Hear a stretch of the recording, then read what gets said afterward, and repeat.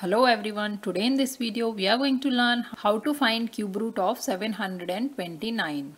We will be using the prime factorization method for finding the cube root of this number, and in this method we will find the prime factors of 729 and will write 729 as the product of its prime factors. For that we need to divide 729 by prime numbers.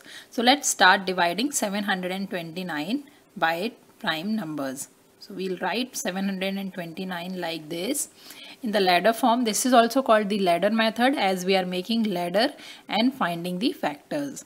I'm going to write first 4 prime numbers here on the right hand side so that it is easy for us in our prime factorization method. So the first 4 prime numbers are 2, 3, 5 and 7. So prime numbers are numbers which are divisible by itself and number 1. So let's divide 729 by 3. As it is an odd number, it is not divisible by 2. So we'll take 3 to divide 729. So 3 times 2 is 6. 1 is carried over. This becomes 12. 3 times 4 is 12. And 3 times 3 is 9. Again, this is odd number. So let's try 3. 3 times 8 is 24 and 3 times 1 is 3. 3 times 2 is 6. 2 is carried over to the next digit. So this becomes 21 and 3 times 7 is 21. Now 3 times 9 is 27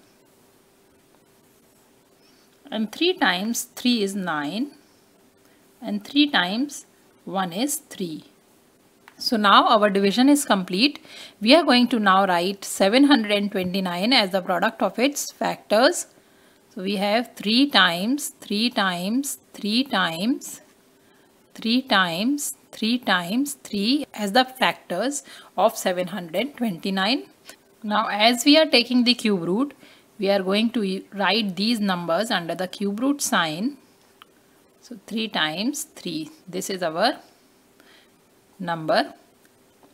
Now as these numbers are under the cube root sign, we can take 3 together and write as exponents.